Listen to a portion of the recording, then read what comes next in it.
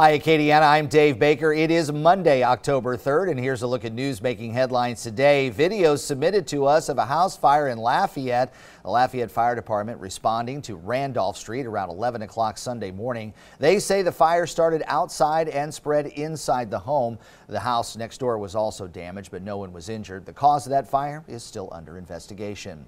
New developments coming out of Lafayette City Hall. Lafayette Mayor President Josh Guillory has withdrawn his line item veto over pay raises for 15 employees. Earlier this month, he used that veto power to restore raises that were unanimously rejected by both the city and parish councils. $259,000 would be for raises for 15 employees, some of those exceeding $30,000. Guillory saying he withdrew the veto after what he calls, quote, recent and productive conversations, end quote, with council members. In his statement, Guillory saying he'll continue to have discussions about the future of the city and parish. He says they're vital to recruiting and retaining public servants, which ensures the high quality of service that people deserve. The Louisiana National Guard's 256th Infantry Brigade Combat Team is now activated. Friday night, they were in Florida assisting in recovery efforts. Roughly 80 guardsmen, 30 tactical vehicles, and a Black Hawk helicopter were deployed. All of this in an effort to help with search and rescue and the distribution of supplies.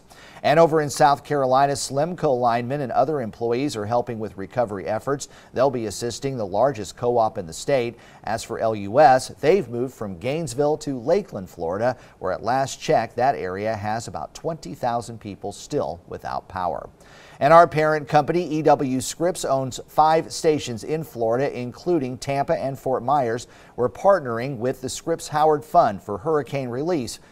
If you'd like to donate, you can text the word STORM to 50155. You can also find the link on our homepage at KATC.com. Well, we've got beautiful weather out there once again. Today we're at about 86 for that high today. We're going to go mostly sunny skies. We are going to see plenty of sunshine, I think, through this week.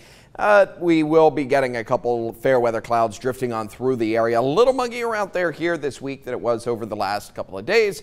Ultimately, though, we are still looking at a very nice forecast. Temperatures in the mid 80s. Lows are going to be upper 50s and low 60s coming up here over the next couple nights. We stay that way all the way through the rest of this week and into the weekend.